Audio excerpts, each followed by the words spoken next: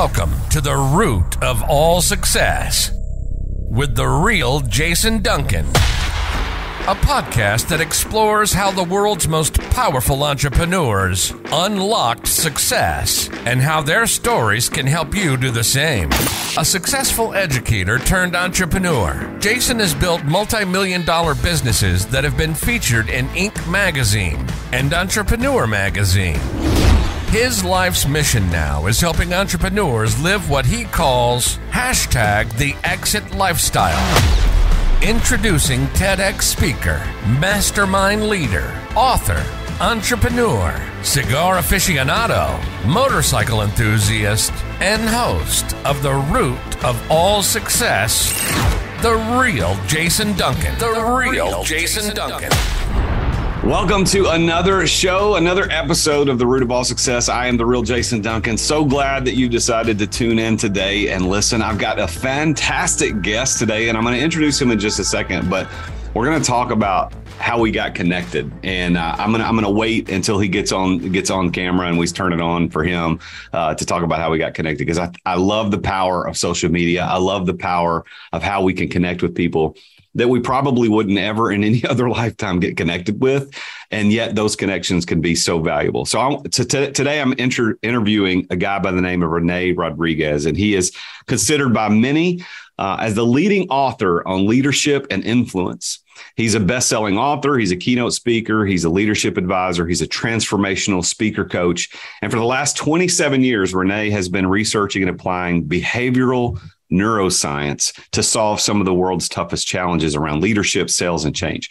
And I, as someone who used to teach school, I love the idea of neuroscience and neuroplasticity and how our brains work. And this guy has done some deep study in that and how that affects us as entrepreneurs and leaders. He's an entrepreneur. He's a CEO of multiple companies, and he integrates a practical business approach that takes his audiences to a place where they can actually do it, because there's no change by talking about it. There's only action in doing it. And through his keynotes, his boot camps, his workshops, his proprietary Amplify system, and his course, which we'll talk about a little bit, he helps you build your own backstory. Like, how does that really work to frame up not only your unique value propositions, but also a beautiful picture of your life and how you can live your life better.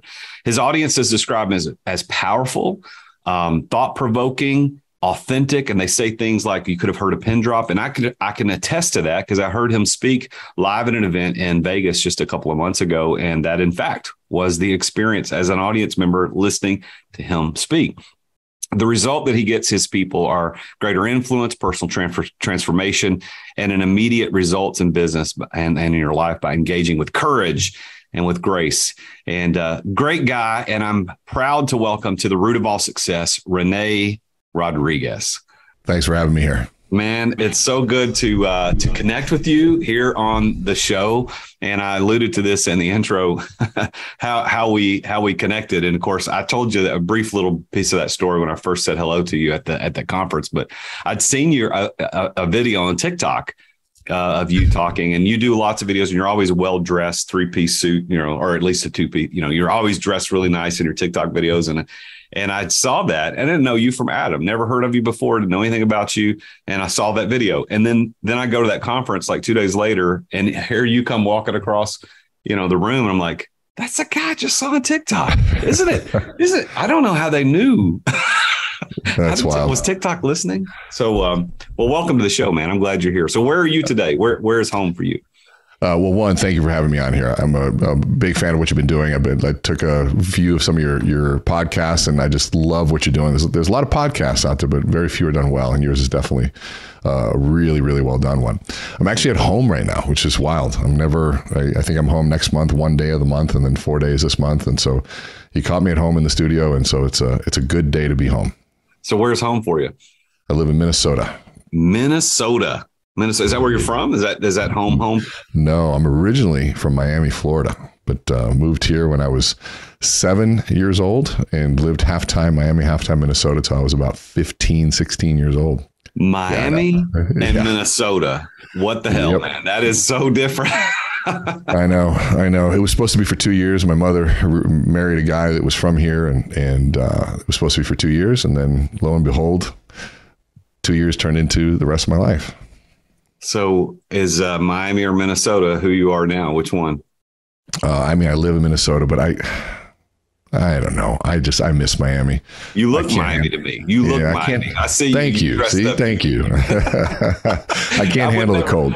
I would never in a million years guess that you were in Minnesota anyway, but well, thank you for indulging me when you were speaking at the event. It was the Forward event. Neil Dinger puts that on in Vegas. And that was the first time I'd ever been. Neil and I met by accident at Brad Lee's office. I was recording an episode of his podcast earlier this year, and Neil dropped by to talk to Brad about the event. And then, of course, you know Brad. Brad was speaking there at the event too. And so that's how I met Neil. And Neil's like, "Hey, man, I'm doing this event. You should come." And I'm like, "Okay, what's it about?" So I started talking, and I said, "Yeah, my wife and I'll come. We'll come." And then I saw your TikTok video, and it was just this weird how everybody came together. But that was such a great event. Had you ever been to one of those Neil's events before?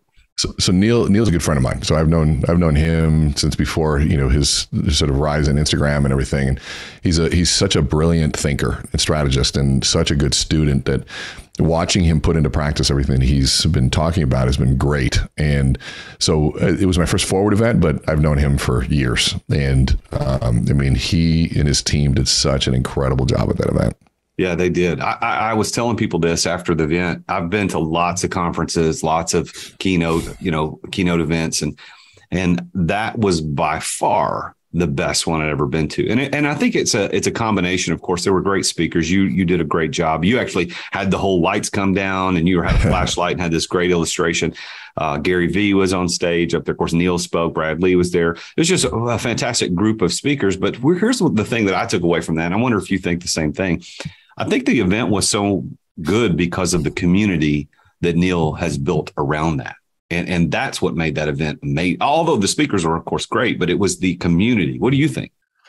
Yeah, he's been brilliant about his community. And he's the guy that's in the trenches. His sleeves are rolled up. He's in the DMs. He's talking to people.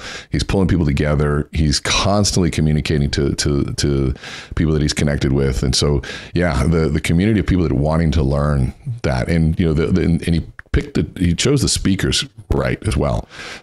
The people that kind of contributed that same message. And so every part of it was on point, on message. Even his use of video in an event, which I'm not a big fan of video at events.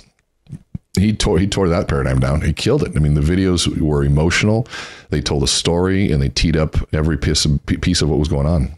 Well, and it's certainly no surprise. I mean, that's how he's gone from, I think he was talking about, he was doing $1 million a year in personal income, and then he started the Instagram video thing, and then it just quadrupled, quintupled.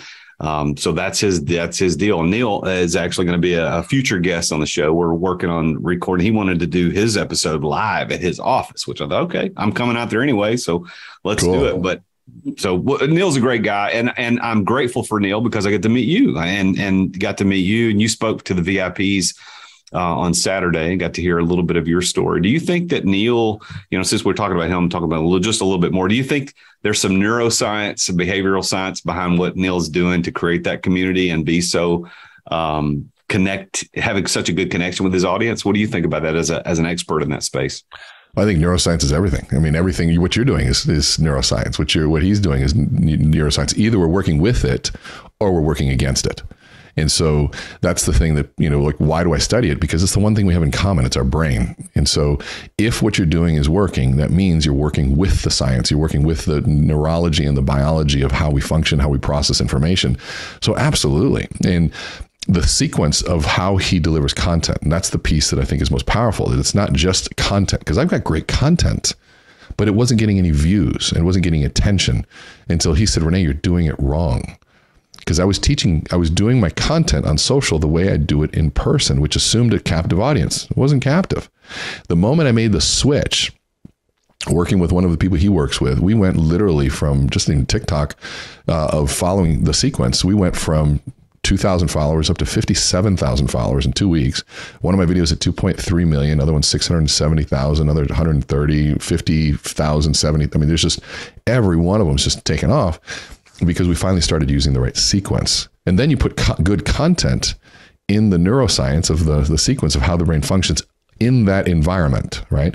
Now that environment, you can't speak in public or on a stage the way you do on a TikTok or an Instagram reel. So the context matters, but he's got that nailed. He's one of the best I've ever seen. It is definitely a success story to pay attention to, but you've got a great success story, which is what we want to talk about on the show today. So how did you get your start as an entrepreneur? So like a lot of people think that, as a kid, you were mowing grass, or in your case, shoveling snow in Minnesota. But what, when did your entrepreneurial career start?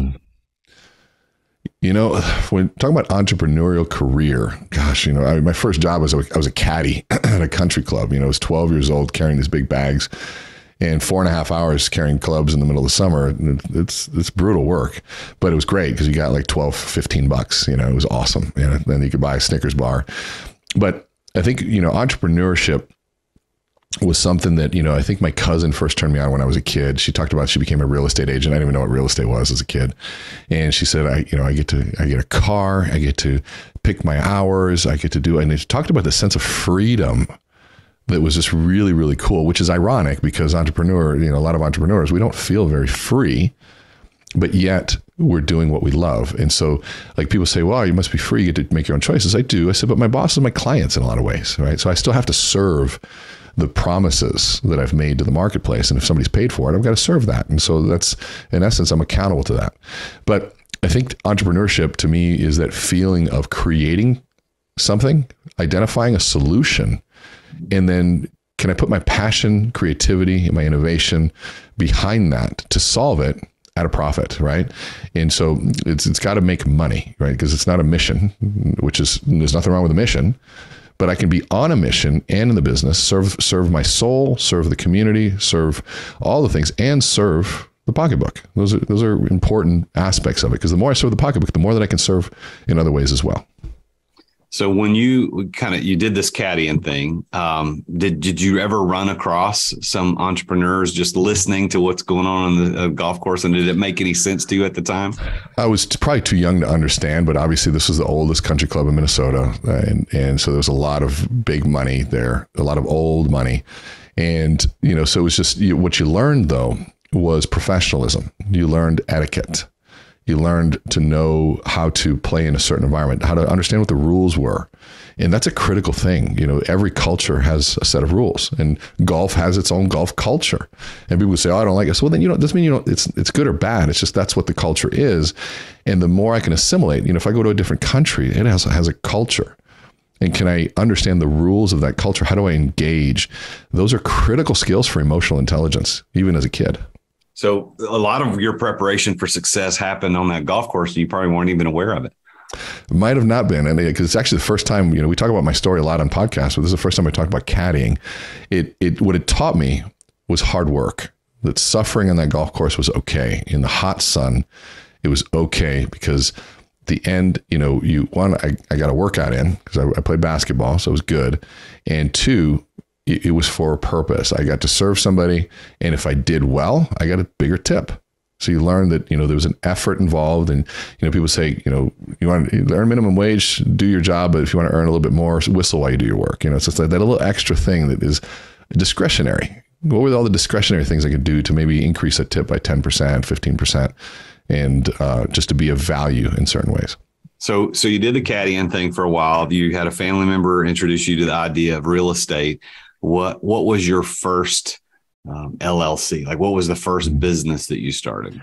So I sold cookware door to door in college, which was the best experience ever. I was cut from my team, my basketball team as a sophomore, and I got a chance to ask a CEO of a $25 billion company at the time, and I got a chance to ask him a question, and I said, I just got cut. I've got all this discipline, and hard work is something I know how to do, but I don't like school. What's the one thing I got to do now to be in your shoes when I get older? And he looked at me and he smiled and he said, you learn how to sell. If you learn how to sell, you'll always be employed. And so I get this letter in the mail saying that I've been selected because of my GPA, which was a 2.3 at the time, to join this fast-paced sales and marketing company in the health and wellness industry. I was like, sales and marketing and health and wellness, I love to work out. This is perfect. And it was to sell cookware door to door. And that was probably the most transformational thing jobs, experiences because it taught me that as long as I sold something, I couldn't get cut, which really meant as long as I added value, I was in control. I had what I wanted. And that's such a critical principle, I think. And so it was sort of entrepreneurial in a lot of ways. Even though I didn't own the company, we had to buy the cookware, we had to run it, in a certain way. But my first LLC would have been out of college. I went to work for my mother, who owned a consulting business. And long story short, we had to restart it, and I had to go out and start my own LLC to keep it going. So what was that business? Consulting, training, everything that a lot of what I do now is the foundational elements of, it was a company that used brain research to help create massive scale culture change, and using trust, teamwork. I learned facilitation skills, all that stuff. We were doing 55 workshops a month all over the country. So it was pretty intense. So what you're doing now in the neuroscience and the speaking and thought leadership part of that really goes back to that's what you've been doing the whole time. Is that right? The whole time. Yep. And it's one of those things that the moment I was introduced to the brain, I was hooked, because it was my mother. She said, look around this room. What does everybody have in common? And I couldn't figure it out. But the moment I was thinking of skin color and where they were for accents. And she said, no, everybody has a brain. And if you can understand how the brain works, everything becomes easier. You'll understand how to sell more. You understand how to communicate better, resolve conflict, lead, you name it. If you understand the brain, you understand everything about how we process information and how to deliver it to that. So yeah, it's been something I've done for 28 years. How did your mom get into that? Well, that is a story. So my mother's a former nun. And thank God, I told people, I said, the most inspirational person in my life, but thank God she decided to not be a nun for my sake, right? Yeah, right. Yeah. And so she wanted global peace and community. That was just who she was. And when she realized as a nun after 8 years, that's not how she was going to achieve it, she left to work in migrant farm labor in Southern Florida, which is it's basically like a slave labor with no chains. And she learned a lot of lessons on how to empower people that were oppressed and sad and depressed. And looking at, at first, you can have a great idea, but if the level of energy is depressed, people aren't going to listen to it. So there's a sequence there. And there weren't any budgets, so she couldn't bring counselors and therapists in. And so she's like, how do I raise the level of energy here first? And she realized there was one thing that was free, and it was music and song and dance. And so she'd bring together street musicians to go into these camps. And all of a sudden, like, the energy was like depressed, and they'd hear the music and they'd start to smile, and they'd raise up and realize that person hunched over in the corner was a dancer. And he'd get up and start dancing. Over there was a singer. She starts singing with us. And I'm 4 years old with a set of maracas in my hands. And you realize that there's a face painter that came out of the woodworks, and, just that she's painting all the faces. And this guy was a better drummer than the guy we brought. So he takes over the drums, and, and it was just this within minutes, complete transformation of the energy, and it was free. And so she looked at that and said, okay, so that's a component of it. Next component was like, how do you instill the inner stability when you can empower them to do something, but once they run up against the power, the government or the system, if you will, quote unquote, how do they not crumble under that scenario? So you had to have an interpersonal and internal strength that had to grow, and people had to be able to empower themselves to make decisions. And so one example was, there was a group that was beat up with a baseball bat by the labor boss. And so she organized them, took them to court, and they won the case. And 2 weeks later, they're working for him again. And so there was something that they had to make the inner shift as well to free themselves. So through her experiences, she's like, we got to change something here. Something is not working right. So it had this positive effect, but it didn't last consistently. There had to be a change. What took her to the next step of diving deeper into behavioral science and the brain? Well, she had been learning all that as a nun, what they called liberating education in the 70s and 60s, 50s, 60s, and 70s. And liberating education is the core foundational work of accelerated learning. And accelerated learning, it's basically using brain research and what we know about the brain and learning to help adults learn faster. For example, to teach accounting, you could use theories, axioms, principles, and the same things we use at school, or you could take the whole classroom and make it a balance sheet. And you, John, you're a debit. Okay, Sally, you're a credit. And so what happens when income comes in, you move over here. And so there's a kinesthetic component to learning. That would be an accelerated learning technique. And so involving all the senses was something really critical back then. And so when she was speaking at a conference in Chicago, and a guy was there, and he came up afterwards, and he goes, "Can you come to Wilmington, Delaware and do the exact same thing you just did today?" And she's like, "Well, what's in Delaware?" He's like, "Well, I work for DuPont." And he's like, "Oh, no." She's like, "I'm a community builder. I don't know anything about the private sector and the corporate world." And he's like, "Nope, just do what you did." And so she went there and knocked her socks off and realized very quickly the same challenges that the communities were facing, businesses were facing. The first challenge that was given was all the group, 25 secretaries, I say that with quotes, all the executive assistants, there were secretaries back then. I know that's an outdated word. We're all going to quit because of how they were being treated. And so she pulled them all together, then pulled all the executives together and helped them realize that, look, this is why. And it was like the big aha moment of like, they didn't even know that they were feeling that way. And of course, the execs didn't want that to happen. So they turned things around immediately because of the way she communicated it. And so then given another problem, and then lo and behold, she's there every other week for 2.5 years and started creating programs and processes and trainings and massive turnarounds. And yeah, there's a great lesson in that for all the listeners to think about, what are you being prepared to be successful at? I mean, your mom, Rene was working in this labor camp and just started experiencing things that eventually prepared her to be successful in this endeavor, and evidently had such an indelible effect on you and left a mark on you that you decided to pick up the mantle and carry it on. So was this always something, even as a teenager watching your mom go through this, that I'm going to do this with mom, or did you have other aspirations and plans? I was 17 years old, and I knew, like, after going through and selling cookware, I knew that I wanted to be in sales of some sort.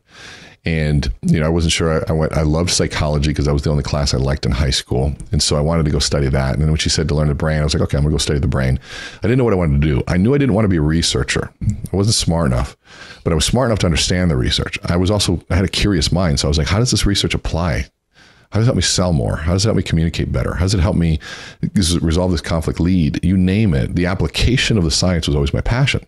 And so when we looked at that process, I was like, okay, I know at 17 years old, I went to a creativity in the business workplace workshop, and it was 3 keynote speakers. My mom was the last one. And I went there and I'm watching. I'm 17 years old. And this guy goes up, his name's Bill Shepard, and he goes up there and, man, he just brings the room down. 600 business professionals in the room, and they're all engaged. He was funny. He was charismatic. He was insightful. And I was like learning stuff, and I'm 17. I'm going, oh my God. I go, Mom, that's what I want to do. What he's doing right there, that's what I want to do.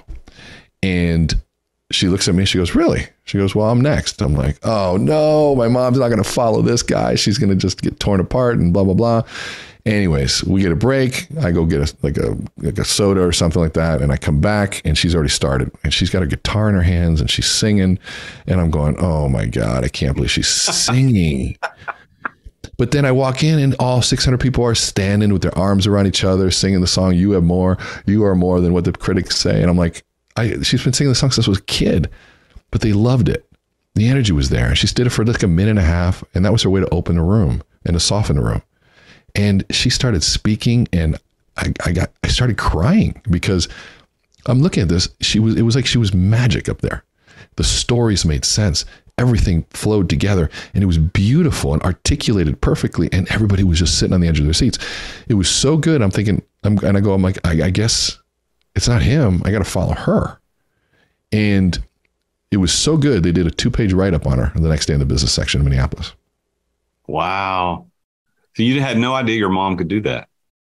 No idea. I wonder how many, it's probably most, how many kids, teenagers are completely oblivious to what their parents do on a day-to-day basis, especially people like you and me, where we're speakers and authors and influencers, and we talk and we coach, and it's different than just going and clocking in at a job somewhere. Like I wonder sometimes if my kids even have and they're older, they're 22 and 19, but I wonder if they even haven't Clueless. any idea. But you know what happened? Like what happened recently is that I did a few videos that went somewhat viral, 2.3 million views on TikTok, and now my kids think I'm cool. So yeah, that's awesome. You know, what's funny is my first TikTok video that went, again, somewhat viral was just me laughing at my daughter for finding out that I had a TikTok account. This is a true story. So it was like 3 years ago. I think it was 3 years ago. I was in the garage and we were about to get in the car to leave. My wife and I were leaving to go somewhere. And my daughter was standing on the stairs, like from the exit from the house into the garage. And TikTok came up and I went, you know, and I said to my wife, watch this. And I turned TikTok on real fast. And I said, hey, Kylie, you know I have a TikTok account, right? And I turned my phone around and she slammed the door and I just turned the camera around. I just started laughing. And I think I had like 60 or 70,000 views on that. And, Love it. I haven't had any. TikTok for me is a weird thing because I don't have any more than 200 or 300 views per video. I think I got 5,000 followers on TikTok.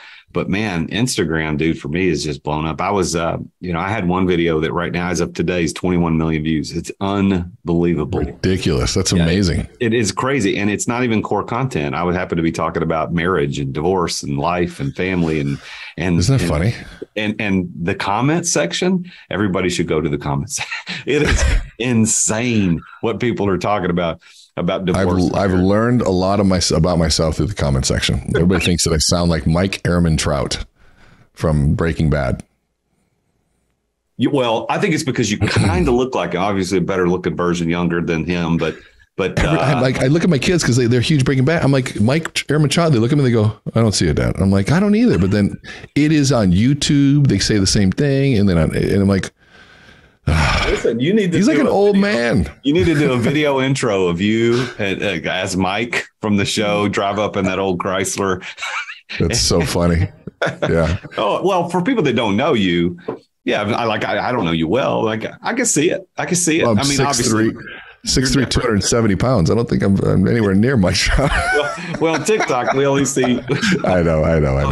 It's funny, but yeah, no, I think that's cool. That like the how it works that way. It's fascinating. I think the reality is that, for me, it's been a journey of trying to figure out how do you even take deeper content and deeper thoughts onto a short form, give me something quick and be over format. And my favorite videos, the ones I'm like, okay, this is a good thought, are the ones that perform the least, which is so funny. Hey, we're going to take a quick break from today's episode to bring you our sponsor, Dubb. That's D-U-B-B. I've been a fan of Dubb and those guys over there since they started this app. And they now have 65,000 companies, not just users, companies using this app worldwide. What is Dubb? Dubb is a video creation, distribution, and tracking tool for your email. It is an amazing way to send emails that actually get open, read, and acted upon. So typing, that's old. We're going to start recording videos. This is a video world. Dubb is the place for you to record all those videos and share them through your email to get more conversions, action, more people clicking and watching things. They have a Chrome extension, a desktop app, a mobile app. It integrates directly with LinkedIn. Imagine trying to get access to somebody on LinkedIn. You send a message and they don't respond. But if you send a video right in the program, they don't have to leave LinkedIn to see it. Dubb integrates directly. You can create, share, track videos with Dubb. And you can even put it into your favorite project management tool, Asana. Remember, shooting a video is a lot easier than typing. Imagine being able to do that right through your project management tool. Dubb even transcribes your videos. And I know we were working on a project recently. We needed transcription done. And I thought, oh yeah, that's right. Dubb does it. So you just drop the video in Dubb, transcribes it for you. It also integrates directly with YouTube. So you can share an action item in a YouTube video. So like a link where people can click in a YouTube video. So you take your YouTube video, drop it into Dubb, and then Dubb does the rest, and you don't lose your views on YouTube. That's the best part about that. YouTube still collects all those views, even if it went through Dubb. Listen, you need to go use Dubb. You can get 2 weeks for free and 50% off your first 2 months by using this link, therealjasonduncan.com/Dubb. That's therealjasonduncan.com/Dubb. Make sure you go and check that out. And by the way, they also have a Dubb-powered video landing page, so you can optimize your social profile on Instagram or Twitter or Facebook or YouTube. Check it out. Go to therealjasonduncan.com/Dubb. You won't be disappointed, I promise. Now, let's go ahead and get back to the show. Yeah, I had one that my team did. I've got a great team that does my videos. They're actually one of the sponsors of the podcast, and they do a fantastic job. And one of the ones that they did recently, I thought to me, was like the best video they'd ever done. I thought for content wise, it was the best one. And it did well, but it certainly wasn't the highest viewed or shared or commented upon. It's weird what we perceive as valuable when really it's the audience that makes the difference. And it's about what their expectations are, what they need. So what do you, Rene, in your 27, 28 years of experience studying the brain, if you had to boil all of that down to this is the coolest thing that you learned about the brain that entrepreneurs need to know about, what would that be? That what we perceive of reality sometimes isn't. That's the probably scariest component, how we construct reality and how we can influence it, and also how people are influencing our reality. That to me is the most mind-blowing piece, where that most of the behaviors that we engage in, we think we're in control of. We think they're purposeful. They're just not. And you have to think about, your brain has almost two functions, where you have the hidden drivers of why we do things. And then you have this thing called the prefrontal lobe that's there to observe your behavior and then try to make sense of it, to tell you a story as to why you're doing it. And when you can separate those two pieces out, you realize just how insanely wrong it is. But yet we believe it to be true. And that to me is the most mind-blowing, scariest, but coolest, mind-opening realization. And I can give you some examples if you want some. Yeah, go for it. I love stuff like this. I can sit here all day. In the 70s or 80s, this guy by the name of Dr. Michael Gazzaniga, his name is Michael Gazzaniga in the 70s, 80s. And he did a study on split brain patients. Now, split brain patients are people that, so if you think about, you have the right and the left hemisphere, and they had people that had really bad epileptic seizures. And an epileptic seizure is basically a lesion or a cut in the brain that it might get triggered and start a bunch of neurons to start firing, and it just creates this cascade effect, and it crosses over the brain. And between the two hemispheres, there's a ganglia, which is a concentration of a lot of neurons, called a corpus callosum. It's like a bridge between the two brains. It would start on one part of the brain, and it would cross over the corpus callosum, and it would take over the whole brain, and you watch somebody have a seizure. That's why almost every muscle is constricting. They might swallow their tongue. They might accidentally bite their tongue off, right? All this stuff's happening. And what they found is if you could sever that corpus callosum, you would keep the seizure on one side or almost eliminate it. And you could basically live a very normal life with a severed split brain experience, except under certain circumstances. So let's know what we know about the brain. The right side of the brain controls the left side of the body. The left side of the brain controls the right. We know that basic function. And so when we're looking at seeing things, it's also your eyes split as well. So if I see something with my right eye, it goes to my left brain. My left eye goes to my right brain. Okay. So now, if you show somebody and you put a dot on a screen and you show a split brain person something on the right side of the screen, which goes to the left eye and it goes to the right brain. And if you show something on the left side of that dot, it's seen by the right eye and it goes to the left brain. Now, what do we know about the right and left brain? Well, the right side of the brain doesn't have a language center, so it can't speak. It's creative, it can draw. The left side of the brain has a language center. And so if you show the left side of the brain through the right eye, a hammer. And you say, Jason, what'd you see? You would say a hammer. But now, what if I were to put a orange on the right side of the screen, shows the left eye, which hits the right side of the brain. And I say, Jason, what'd you see? What do you think you'd say? Well, if it doesn't have language, I don't know. I don't know what I'd say. You would say, I didn't see anything. So who's speaking? Just your left brain. Huh. Your right brain is sitting there going, it can't speak. It wants to say it's a freaking orange, but it doesn't have a language center. Before, it would send the image of the language across the corpus callosum to the left brain to speak for me. But if it can't do that, the left brain is mute. It can't speak. But if you give the person a pen in the left hand, which is controlled by the right brain, it'll start drawing an orange. That's really weird. And then it gets weirder. And then you go, what'd you draw? Who's speaking now? I'm speaking because the right brain can't talk. The left brain's the only one that can talk. And you look at it and you go, a ball. And, why'd you draw the ball? Well, I was playing catch with my kid the other day. I figured I'd just draw a ball. Completely made it up, by the way. And you tell the right brain to raise your hand, and it'll raise its hand. And then you say, why'd you raise your hand? I thought I saw somebody I knew. There's nobody there. Because the brain has to interpret our behavior and make sense out of it, even though it's completely wrong.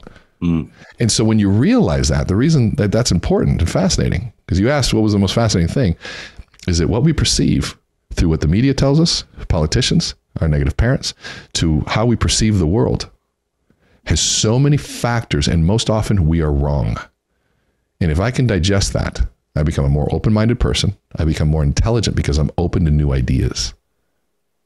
I love that, man. I love brain science. And when I was working on my master's degree in education, we did a lot of study of brain science, and I incorporated so much of that. But I'd never heard that story. That's, the brain, man. I think God created something amazing, and we have just barely scratched the surface into what is possible and understanding what the brain is. I think one of the things I used to teach my kids all the time, I know you'll appreciate that, is that the hippocampus in our brain, which is a small little piece of our brain, handles short-term memory.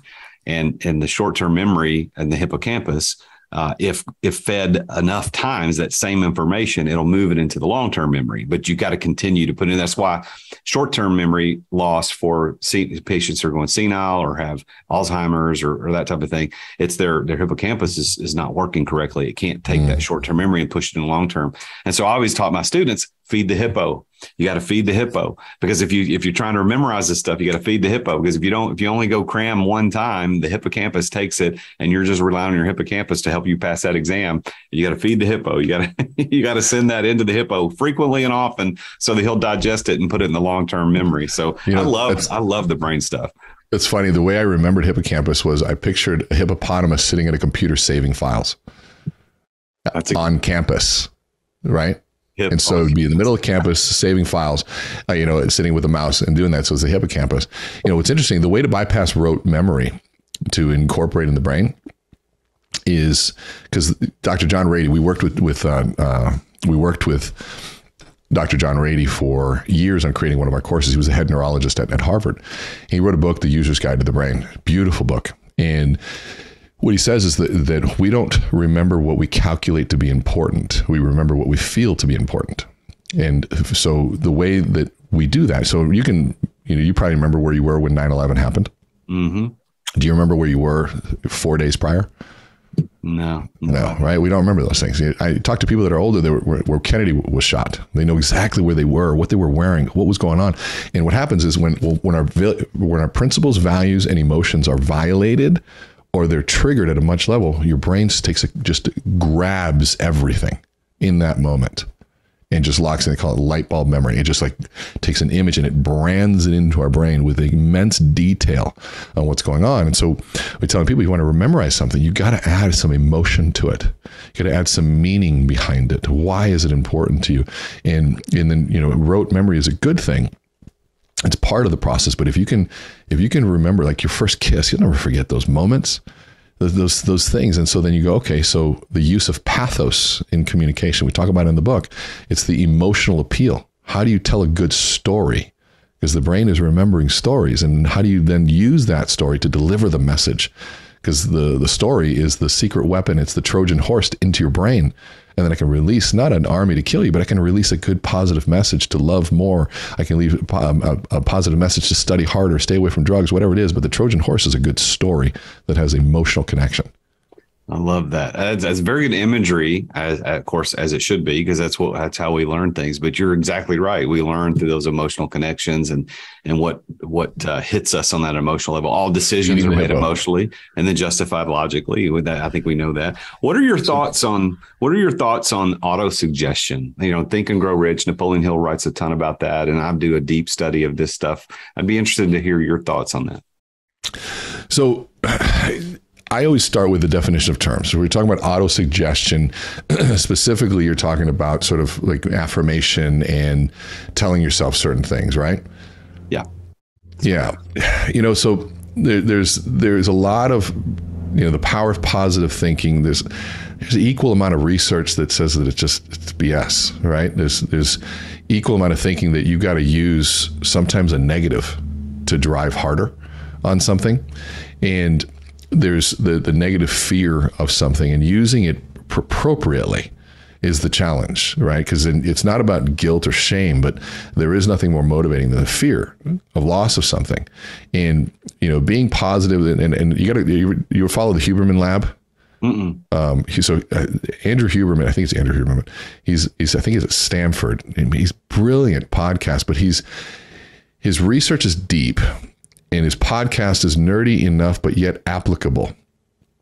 And they talk about positive thinking and positive affirmations and things like that. And there's an interesting dynamic around it. You'd love it, but I think that my application of autosuggestion would be making sure that I control the narrative of what I believe, right? So you ask somebody in the market today how they're doing, and they say, "Oh, I'm just trying to stay above water." Okay, so then that's the narrative that you're living under. That's going to construct the reality in which I live. So then guess what? My reticular activating system, which controls attention, is going to start seeing the negative.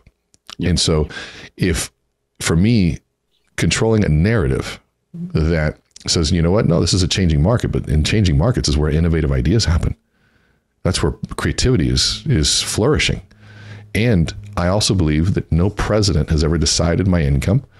I also believe that no market will ever determine, because when I sold cookware, I would ask 1,000 people, anybody want to buy a $2,500 set of cookware? No hands would go up. Well, look, the market says my odds are low, but I was closing at 98%. So my narrative was, I don't care what the market says. I'm a sales pro. I'm going to make a market. And so that's a narrative that controls how I see reality, and I start seeing opportunity. And as leaders, we need to control the narrative. We need to really manage how we're talking about things, because it just permeates the organization so quickly. And I ask every executive, hey, what do you think? And it's going to be, oh, greatest opportunity ever. We've been waiting for a market like this because we shine. Okay, that's interesting. Control the narrative. And I think that actually goes back to what you were talking about earlier when I asked you about what the most interesting thing about the brain is. And I'm gonna paraphrase what you said, but it was about that, essentially, that perception is not reality. Like that's not what it is. And I think as leaders, you just said that as leaders, we must control the narrative. And I think those two statements collide. And it's something I've taught my clients and my students when I was a school teacher, when I was a pastor. I did it as a pastor. But as leaders, our job is to make sure that our followers understand that perception is not reality. That's part of our job as leaders, because we have to control the narrative. Is that you perceive fear, COVID. Oh, everybody's scared to death. You cough on me and I'm going to die. You're going to kill grandma. It's all this narrative that's out there. But as leaders, we need to step up and say, that's not reality. This is not what's happening. And our brain, it will flourish and how we feed it. And I love the fact that you're talking about negativity can feed negativity, positivity. And that's why I asked about autosuggestion, because part of what I understand about autosuggestion is, as I work with my mindset coach, he said, if you do these affirmations, you visualize it, you have to make sure the emotion is part of it. You can't just do it factually. You can't dupe it. And thank you. You can't dupe gratitude. You can't dupe positive thinking. And when you say dupe, it's just, well, I do my gratitude practice every morning. I'm like, really? What'd you do? Just write a couple things down and went about your day? Or did you sit and really feel the potential loss of that thing you value most? Do you appreciate your wife? Well, imagine losing her. And I'm like, no, my life, no. Oh my God. I'm going to go downstairs and just give her a kiss on the cheek. Like, that's the feeling, right? Well, I appreciate my arms and my legs. Well, really, do you? I mean, you're just saying that. Well, imagine, I remember when I hurt my shoulder, right? And I couldn't even reach out and grab it. So imagine not having the ability. You know what? I got to stop complaining. So I'm going to go get some help on my shoulder, but thank God I have my full arm. Like, to really take it deep in those types of things, you can't, I love how you said you can't dupe it in that for sure. Yeah. Well, that and this goes back to our brain. You know, our subconscious brain is the biggest part of our brain. Our conscious brain is the smallest part, and our subconscious doesn't know reality from fiction. You know, that's why we get scared in a scary movie or a fearful a scary television show. Our subconscious just reacting, and our conscious brain's got to say, "Hey, this ain't real, buddy. It's okay." So you've got to train your brain to do the right thing. So as an entrepreneur who's trying to be successful, if you walk around and go, man, this is never going to work. I suck. You know, our sales are down. That's going to feed you, you know, where your energy goes, your focus goes, your energy flows, and your energy will flow into negative things. How does one learn this stuff? I mean, you've spent 28 years doing it. How do you get into where you really understand and apply this? You know, when I wrote the book, I was telling people that, you know, you're reading this, you like the science, you're not trying to become a neuroscientist. So you got to ask yourself, well, what does this mean to me? And how do I apply the science? Applied science is the biggest piece. And there's a lot of things out there that are metaphorically accurate, but literally inaccurate, which is really important because as we did the book, we went through in detail every study to making sure that it was current within just a couple of years. And was it still true? And there were certain things that I'd referenced that I'm like, wow, this was debunked in the 90s. I'm still talking about the reptilian brain and the triune brain theory. You know, that's something that I studied very deeply and I understand it to its core, Dr. Paul McLean. And then I realized it was debunked. And then I'm like, hold on a second. And I looked at it and I talked to a couple of neuroscientists, people I know. I partnered with the head of the co-founder of the Neuro Leadership Institute. And we had this strong philosophical conversation. I said, but it's metaphorically really accurate. And he goes, yeah, it is. And we still use it that way. It might be literally inaccurate. You know, because maybe there isn't a reptile brain in there that we share with reptiles and, you know, things like that. But metaphorically, we can act that way through those same you know, features and those same attributes, if you will. And so to me, how do you learn it? One, take an interest in it on people that are focused on the applied side. You know, Huberman Lab is great. My podcast, I go into it. I'm sure the work you do, that's the beauty of what you do is that you distill of all the research. Here's one study. So take one thing at a time and then ask yourself, what can I do with it? How can I apply it and learn one thing? And make sure, don't be afraid to Google this and don't be afraid to Google the studies because it's out there. Like the Dr. Moravian study on, you know, words are 7% and the tone of voice is 38% and body language and nonverbals are 55%. One of the most misunderstood studies. I have a picture in my book of my mother teaching it in the 70s. And it's beautiful because, you know, so I grew up with that study and I grew up referencing it, but it's also very misunderstood. So I tell people, what do you want to get out of that? Do you want to be the nerd that goes, well, that's not the proper use? Or it's basically saying words aren't the only way that we communicate, right? Our body language and our tone means something. You know, I didn't kick the dog. I didn't say he kicked the dog. I didn't say he kicked the dog. Well, tone makes a difference. Or, hey, great job. Great job. And tone makes a difference. Hey, how you doing? Hey, how you doing? Right? Those things make a difference in the message. But what we do really matters most. I can say, hey man, I'll be there on Sunday to help you move. Dude, I'm saying it all right in the tone. Man, I can't wait. You want me to bring some coffee? I'll be there. And then I don't show up. Are you going to be like, well, he didn't show up. That's okay. But he really sounded like he meant it. You don't care about my tone and my words. You care about what I did. Even if I said it all wrong, like, oh, fine, I'll be there on Monday, whatever, on Sunday, whatever. And then I show up there, 7:45, ready to go with my coffee. You don't even care that I said it wrong. You care about what I did. So there's all sorts of things you can derive from that you don't have to be a neuroscientist to get caught up in it. But I always say the question, does it make you a better leader and a better person? If it does, then it's great research. Well, how do you define the word success? My definition of success is living what I would believe to be my life's purpose, which is a deep one, but yet not. If you want to hear it. So living my life's purpose, which I always write these down. I record all these. As a matter of fact, my 100th episode I did a few weeks ago was just on the 100 definitions of success I got from the previous people. So living my life's purpose. So what is your life's purpose? So it's a combination of a few things. Now, my mother was a nun. I went to Catholic schools. I took classes on Christ's faith and management of wealth. I took, I grew up as a Lutheran with my stepfather was a Lutheran pastor. I've I love a lot of the Buddhist philosophy and Eastern philosophy. I love so many things. And the Dalai Lama one time there was a quote that he said that the all major religions have one common thing in they try to make their one common thing is that they try to make their leader or their followers better people. And so I go, okay, that's cool. And then there's a great little book called Oneness, and it takes all of these major concepts and it finds the same texts in all of the major texts, the Tao, the Quran, to the Bible, to the Torah, all the same stuff written. Continents separated them, right? Wars separating things, but yet the fundamental pieces are found in the same text. And so we go, okay, so there's something really cool about what's written. And I look at what's truthful and what means something to me. There's a few stories that really meant something to me. And one was the story of creation. I thought that was a really cool story. And I always asked my mother, is it literal? She said, well, Jesus spoke in parable. So look at it from a symbolic standpoint. And he said, okay, so it's a 6 days work, 1 day rest scenario ratio. It wasn't 5 days work, 2 days rest. And then in some of my studies, we looked at some of the repeated words that were most often repeated in all of the biblical texts. And one of them that always came up was the word toil, sweat of the brow, hard work, suffering. And Mother Teresa felt that the only way to heaven was through suffering, which was interesting. If you look at, she had access to millions of dollars, any resources she wanted, but yet in Calcutta, those places were horrific. And she got a lot of flack for that, but she goes, no, they are closest to God through the suffering they go every day. And this is how they get there, which I thought was fascinating. I said, okay, so suffering and hard work is critical. And then you look at the story of the talents, which showed up in all four gospels. And the story of talents is very simply, God comes down and gives one person 5 talents, another person 3, another person 1, go off and use them. And he comes back later and says, Mr. person that gave 5, what'd you do? Turn them into 10. Wonderful, high five, good job.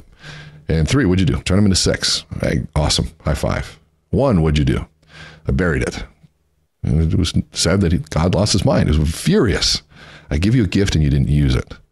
And the fact that came up in all 4, I always thought that was really interesting. And it makes logical sense to me.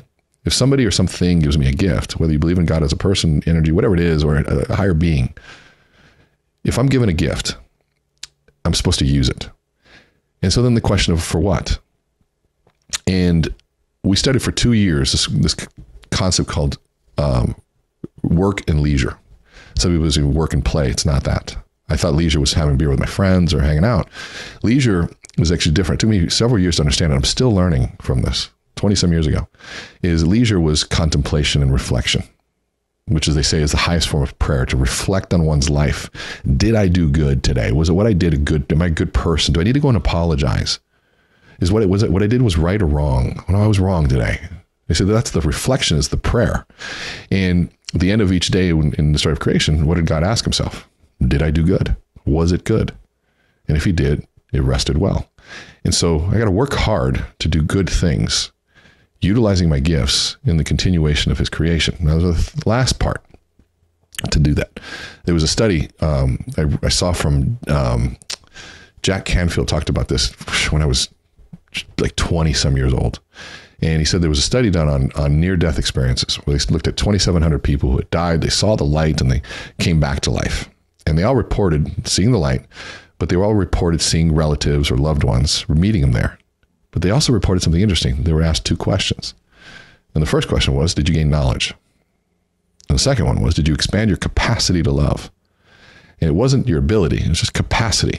And to me, capacity to love it's like when somebody doesn't deserve it. It's easy to love when everything's good. I can love you when things are great, but what if you wrong me? What if you betray me? Can I still love you then? Which would be the ultimate expression of grace, the unmerited favor, right? Undeserved love, undeserved favor of God, love of God, or whoever.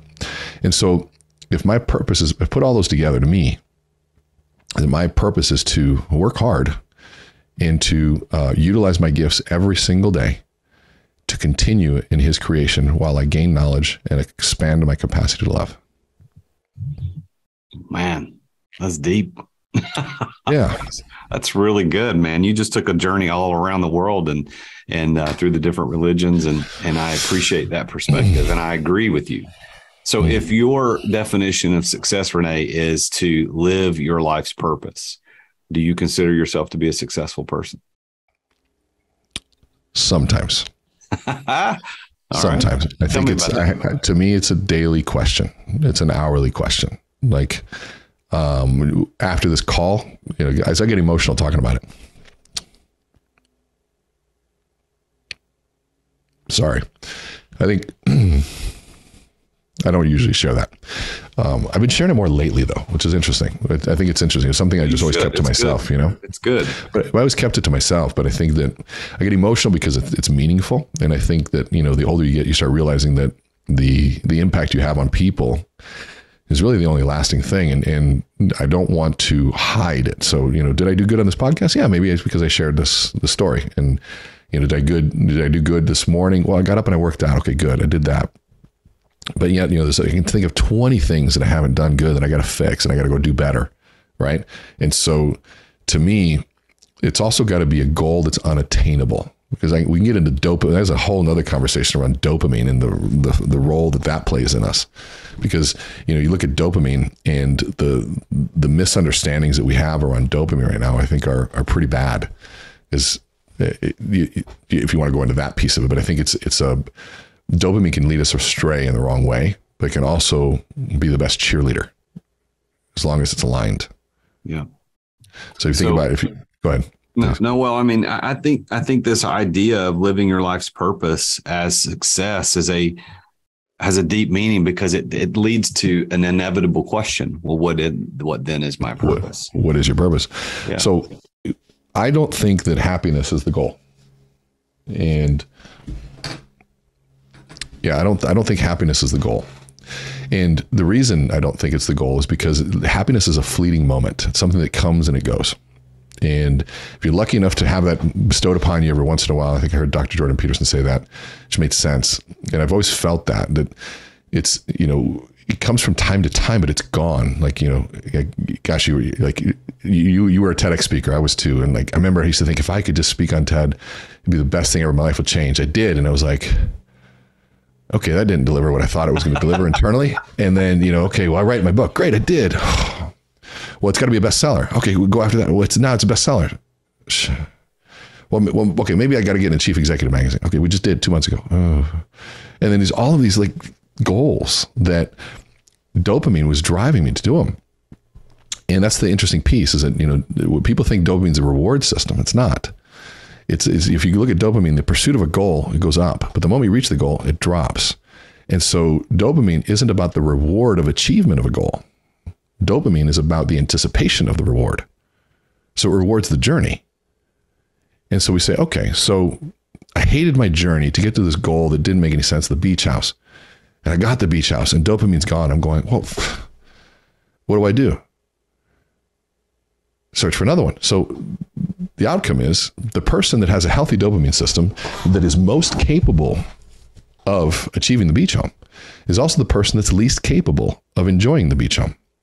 Because once they get there, the dopamine drops and they go, well, I need another one, a bigger one. Or I got to get the Lamborghini. Or I got to go on this. I got to buy this. I got to get the Rolex. I got to do, you name the whatever, fill it in. And all of a sudden, we live 40 years of all these fleeting moments of what we thought were going to be happiness, and they didn't serve. And then you go, well, what's my life about? Well, life was happening in between those fleeting moments of happiness. Did you enjoy the journey? Because dopamine is the cheerleader that keeps you to go. But were you going for what purpose? Was the purpose of material gain? Which, trust me, I love material things. But do they serve the internal need? And the answer is no. We know this. That's why I saw you giggle when I said that the least capable of enjoying it. You go, because I could see you go, that explains so much. I've talked to so many successful people, and they just melt in their chair. They go, oh my God. And it's just this mind-blowing reality of, what am I doing it for? And so to me, the goal isn't happiness. The goal is utility. So what do I mean by that? Somebody once said this, that I want to be the one when the flood comes, I want to be the one who built the ark. And to build the ark, you have to suffer. You have to sacrifice. You have to give up everything. And you have to say no to all these other things. So the moment that time is need, you can be of service. Yeah. So what's the goal? It's a long way to get to service, serving others in some way. Man, that is so good. I know we could probably continue to talk about this for the next couple of hours. I dig having deep conversations with people who can talk like this and know their stuff. So let's talk about your podcast and your book. So your podcast is called The Neuroscience of Influence and Leadership, right? Yes. And you talk about this stuff all the time with your guests. And then you've got a book called Amplify Your Influence, which is about applying the neuroscience to how to be a better leader in your influence, right? So tell us a little bit about either or both of those and how we can get in touch with those products that you offer. Absolutely. Well, thank you. So the book was written about as a result of a course that we offer called Amplify.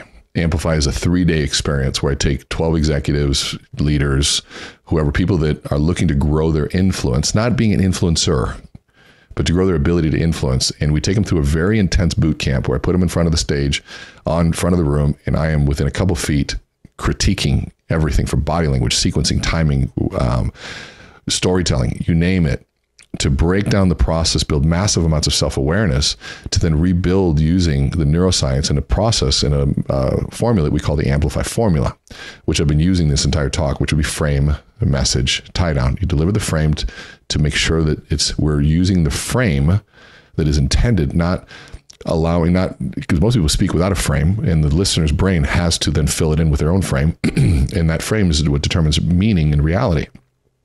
Well, I don't want to leave it to chance. I want to control the frame. And so we frame things, deliver the message, and then tie it down, which answers the question of what this means to you is. So that course has had massive impact and has grown immensely. And then a publisher saw it and said, please write a book about it. So we did.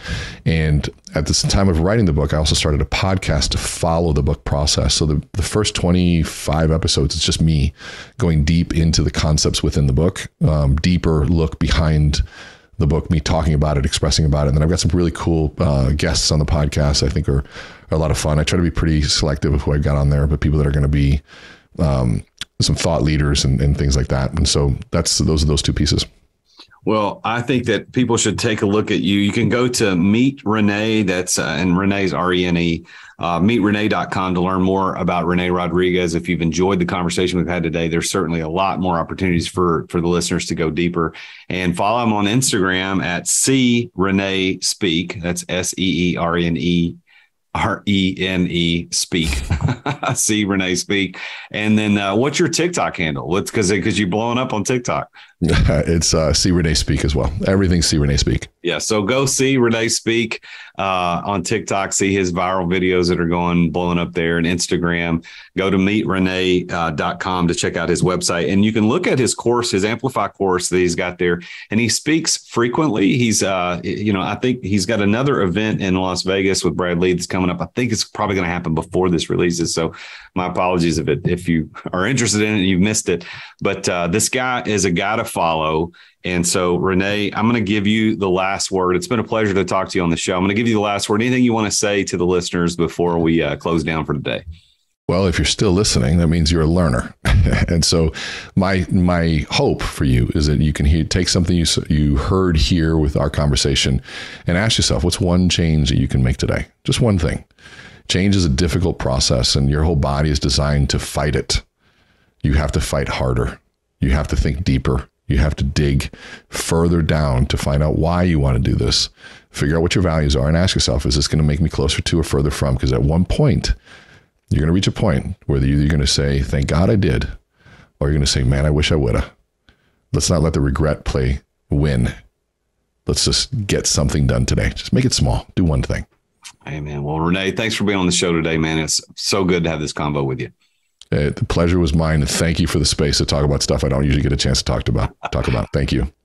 Wow. So we don't normally get into that much deep stuff on this podcast. And but I think that if you listen to that whole thing and you really heard what Rene was talking about, the idea of how we can live our purpose, understanding that is ultimately what we're all here for, is to figure out why we're here and live that out. And that is success. And there's so much neuroscience to that about how God created us and how you knit our brains together in our mother's womb. And we came out with this personality and ability to think and perceive and all these emotions that we have.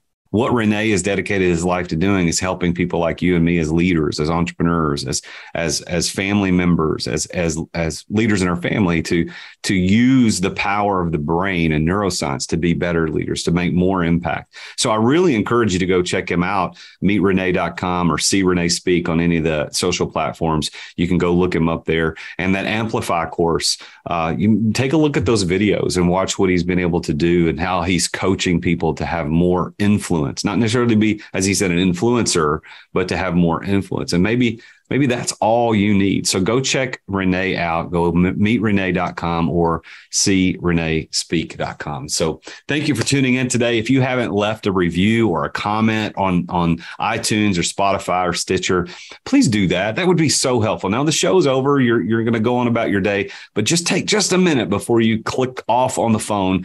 Go in there and just leave a little review. Say, man, I love the show. It's great. Leave a 5-star. And the reason we need that is because that puts our show to the top of the list to give more people access to get here and listen to these amazing guests who deliver their stories of success and what success means to them.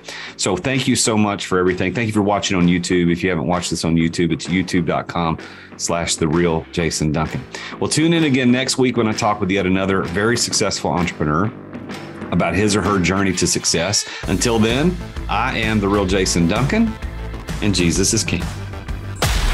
Thank you for listening to another edition of The Root of All Success with the real Jason Duncan. If you've enjoyed this week's episode, visit therootofallsuccess.com to access the show notes and other helpful resources. Follow Jason on social media at The Real Jason Duncan. Are you an entrepreneur who feels trapped in the weeds of daily operations, not experiencing the freedom you thought you'd have as a business owner? Want to know the way out? Take Jason's free exit readiness assessment to see how close you are to getting ready to experience true freedom and success as an entrepreneur. Go to amireadytoexit.com today. That's amireadytoexit.com. See you again next time here on The Root of All Success.